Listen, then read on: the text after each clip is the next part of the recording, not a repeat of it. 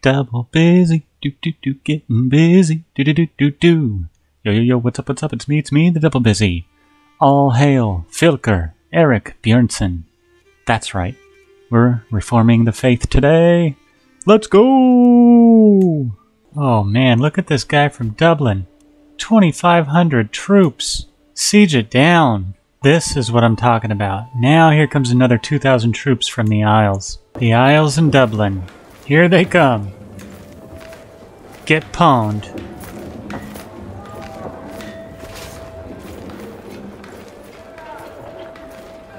Ah, they're running away. Where are you going? No! Oh, they're going off to fight another war. I must return home for a short time to resupply.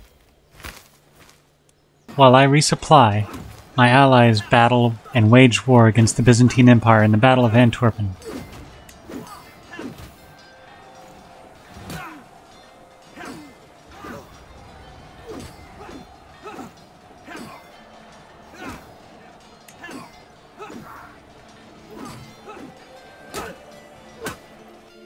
From all my evenings watching stars, I have seen with my own eyes what I have only heard of before.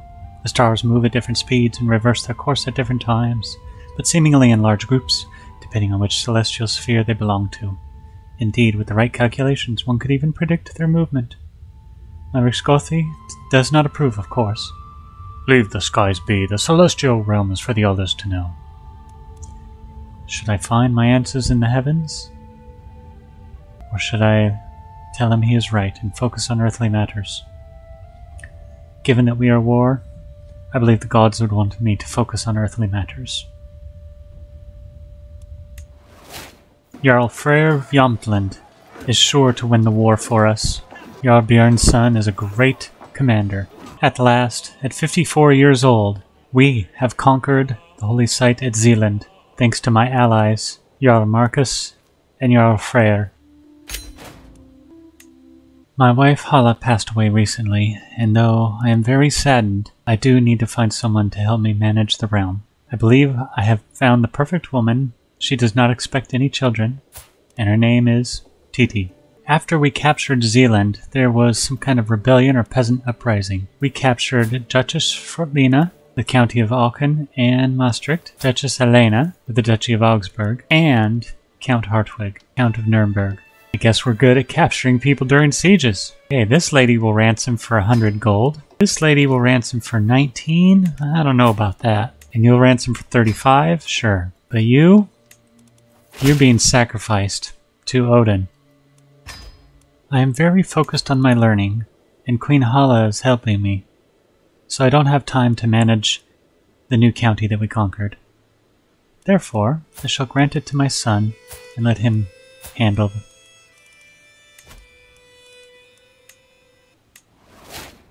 Finally, my studies have led me to a breakthrough in reforming the Asatru faith. Our first tenet of ancestor worship has worked for many hundreds of years, but worshipping our ancestors along with the gods in Valhalla is not enough. The followers of Asatru have great fervor and will not be converted easily. This we already know. So we shall start giving our ancestors Viking funeral, a proper ceremony to honor them and worship them.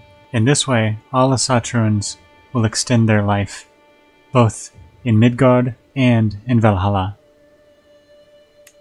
While I have carried out many executions throughout my life, and the gods have sanctioned all of them, and that has brought me to this point of being able to reform the faith, we must change our ways if we are to move forward in the world, to become strong as one people. By adopting legalism, we will be able to strengthen our position, and rulers will be seen as rulers, not simply a placeholder or someone to overcome. Furthermore, it is time that we make our laws more equal for the women in our lives. They help us, they bear our children, and many of them are just as strong fighters with just as much prowess as the men. As the mastermind of this faith, I shall be considered the head of faith, and therefore we will have a lay clergy tradition.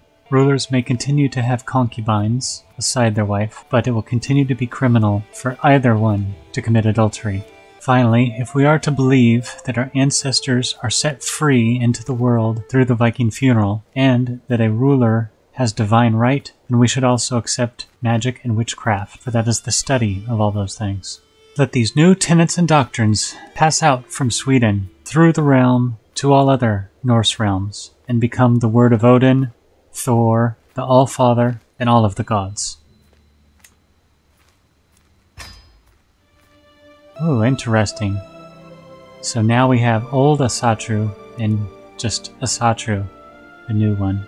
Alright, well that's one of the 3 main pillars to going feudal, reforming the faith. We actually control 4 out of our 5 holy sites, and we might even go for the 5th one pretty soon. Now remember, one of the other ones is development level. We are up to development 8 in our capital. Let's go look and see in our decisions. Adopting feudal ways. We have to have absolute tribal authority.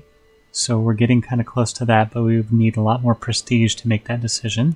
Now, because we have reformed the faith, the development level only has to be 5, so we can change what jobs and missions we're doing there. And then having all tribal era innovations. That's going to be the long-term one, because we haven't even gotten the first one here. So that's going to take a long time to do.